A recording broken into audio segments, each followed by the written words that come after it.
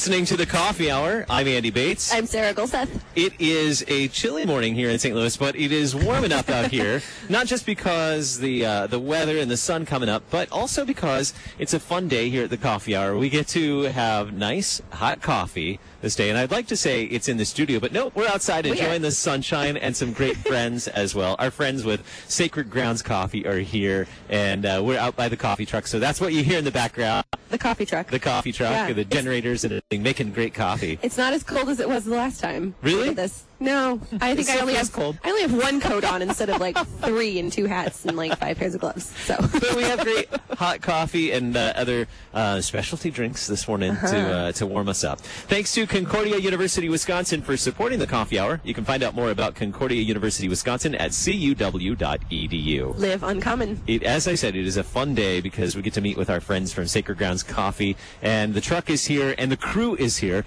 with us, joining us from our live broadcast booth out by a coffee truck. We have Bill Fankhauser with Sacred Groundz Coffee. Good morning, Bill. Good morning. Thanks for having us again. Absolutely. Thanks for bringing the truck out this morning and your great crew. And part of the crew this morning, we have Josh. Good morning, Josh. Hi. Good morning. Good morning. Glad to have you with us. And we also have Kara with us. Good morning, Kara. Good morning. It is so fun to have you guys here this morning, and thanks for the great coffee. I already had a latte this morning. I'm in the middle of mine. You're in the middle of yours? It's delicious. Excuse me while I go drink some more. Bill, for the listeners who aren't familiar with Sacred Groundz Coffee and the story behind this, give us a little bit of the history and what's going on with Sacred Groundz. Yeah, thanks again for having us. Sacred Groundz was formed in 2019, and we decided to start a coffee truck because we wanted to employ those with mental disabilities and give them an opportunity to do jobs that they normally don't get an opportunity to do, like cash register, serving customers, because we usually get thrown in the back doing dishes. So this is a great opportunity. We had a fantastic 2019. Look forward to telling you more about that as we go through the interviews here. So. Outstanding. So, well, let's meet the crew and learn a little bit more about them as well. Kara, how long have you been serving on the Sacred Groundz coffee truck? How long have you been working here? I've been serving I've been there for about a year now. About a year? That's great. What's your job on the truck? Serving drinks and running the cash register. Outstanding. Outstanding. And Josh, it's good to have you here. Do you have a favorite thing you like to do in the morning here on the truck? Catch on the chair.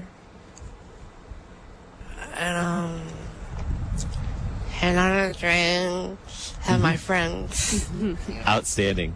Bill, how has Sacred Groundz made a difference in this time? You said it started in 2019, and you've been out and about. I see on your Facebook page you're out doing something almost every day, it seems like.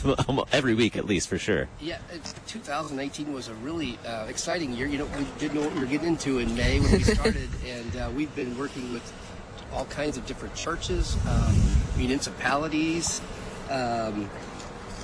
different counties and we're in St. Louis County now again, and so we're making a difference in giving them an opportunity to work in these jobs that they don't normally get to do, and making friends and making a difference at Lutheran High and St. Charles. The kids I've really bonded with our employees on a weekly basis with those guys, so we're actually going to be putting a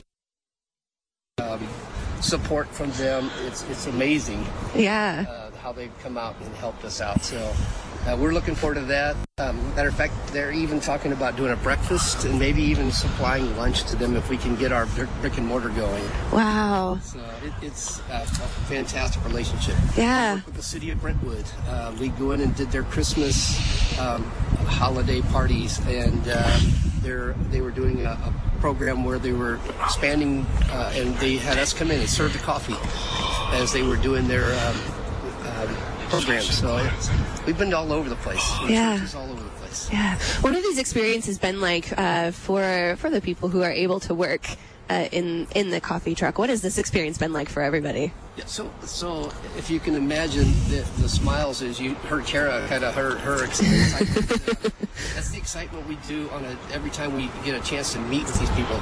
They come in, they're smiling, we're smiling back to the customers.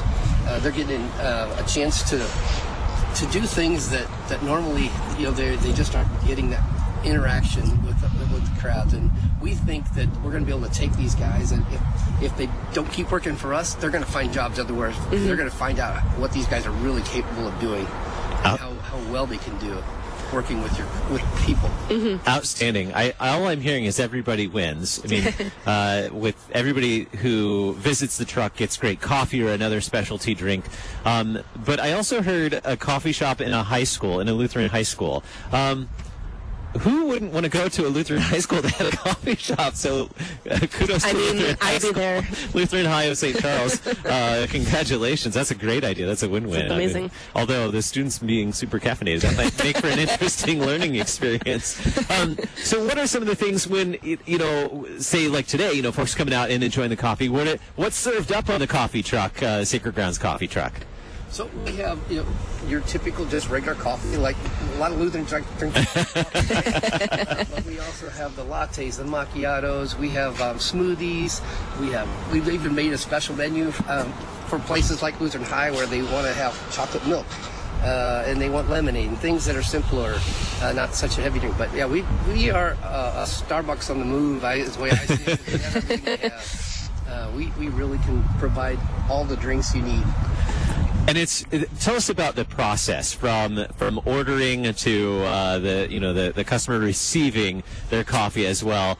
We had a chance last time you were here to tour the inside of the truck, which was pretty cool. But that's cool. Help us understand that process and how you've organized it to really make it a great process for everybody involved. Yeah, so we've been able to, with Square, work through a perfect menu that gives us pictures. So the kids, I call them kids, right? They're not kids, but they have pictures of all the drinks, and they can place those orders based on the drinks, and they are on the pictures, add flavors and things like that at the register.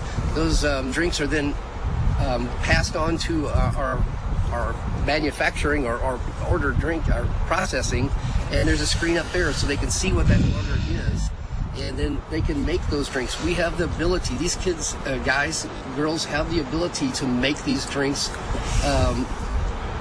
It's not that difficult. It really isn't, and we've given them the tools that let them take that order, process a credit card. We try, I think we talked last time, is that we try to go without cash because we have a problem with cash. We won't talk about it. Sometimes I get information mixed up. Everybody came out with cards ready today.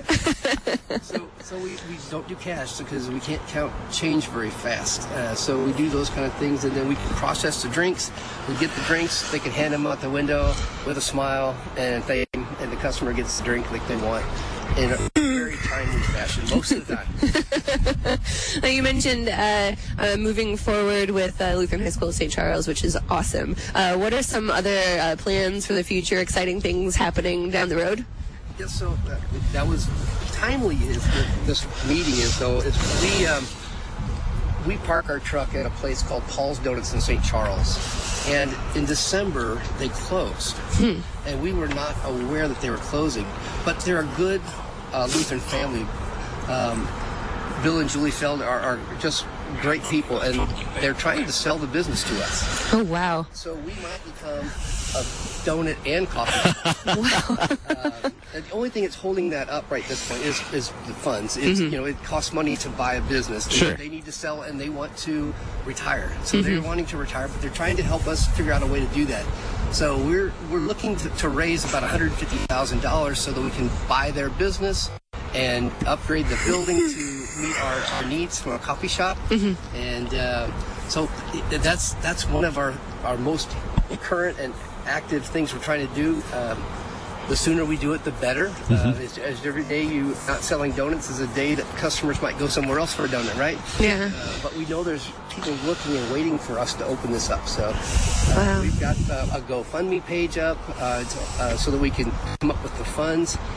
We don't want to borrow the money. As a 501c3, Yeah. we can't go out and get a small business loan. Right. We have to come up with the money on a private basis, so it's been a little bit more difficult. But then we have Lutheran High that we're looking at. That's an exciting program. So there's just so many things going on. This year's the first time we've had the opportunity to actually catch up. So last year we were so late in coming into the truck business, we missed all the programs that were going on in the food truck opportunities and events. Well, this year we're ahead of the game, and we're booking up. We're, like you said, we're booked so many days. Right now it's a little slow, but as we get into the summer, we're booked all the time. We just don't have. We're turning people away, unfortunately.